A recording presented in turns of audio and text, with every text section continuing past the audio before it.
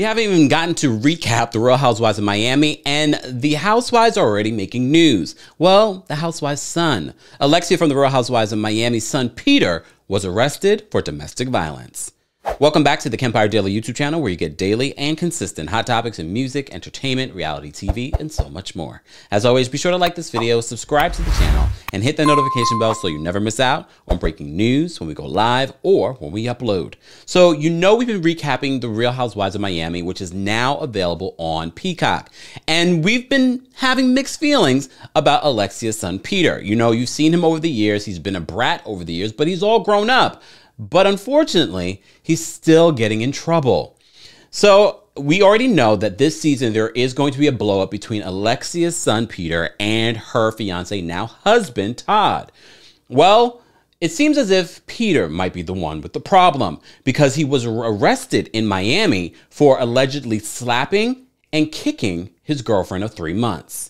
So this is what Page 6 is reporting exclusively. They said the Real Housewives of Miami star Alexia's son, Peter Rossello, has been arrested after allegedly slapping and kicking his girlfriend in a domestic dispute on Thursday. A spokesperson for Miami-Dade Police Department told us that the argument began when the couple, who have been dating for about 3 months, arrived at the Miami apartment where they lived together after a night out. 3 months together and you're already living with each other? Okay. So the unnamed victim told Peter she wanted to stay at her mother's place instead, which made Peter get allegedly, quote, upset. According to the girlfriend, she alleges that Peter placed his hand on her neck and pushed her backwards, and so she slapped his hand from her neck. Quote, the defendant then proceeded to knee the victim in her crotch area, causing her to fall down to the ground. The defendant then kicked the victim once while she was on the ground. According to this report, they said the girlfriend tried to escape by running out of the front door, but Rossello allegedly grabbed the victim by her arm and pulled her back inside of the apartment. So according to the police report, they said that Peter's girlfriend then tried to flee a second time and started yelling, which drew attention of a neighbor who is listed as a witness to the incident. The witness told police that Peter pulled the victim inside of the apartment as she was trying to free herself from his grip. The neighbor brought the girlfriend into their apartment, then called police. So according to Page 6, Peter Rossello was booked at 2 a.m. Thursday and charged with a battery misdemeanor. His bond was set at $1,500 at the time of publication of this report. But unfortunately, and I didn't even realize this, that Alexia's son, Peter, this is not his first time, this is his first run-in with the law. And am I surprised? No. Back in 2012, he was arrested for attacking a homeless man. He pleaded guilty and struck a deal to keep him out of jail. Then in 2013, he was arrested for marijuana possession. Again, guys, I know you're probably thinking, not surprised at all. And based off of the story that we got already during the season, Alexia already has so many layers to her storyline besides, her late husband that was gay, or father that was gay, or the drama that's going on between Peter and her fiance. There's a lot happening here, and now this added drama.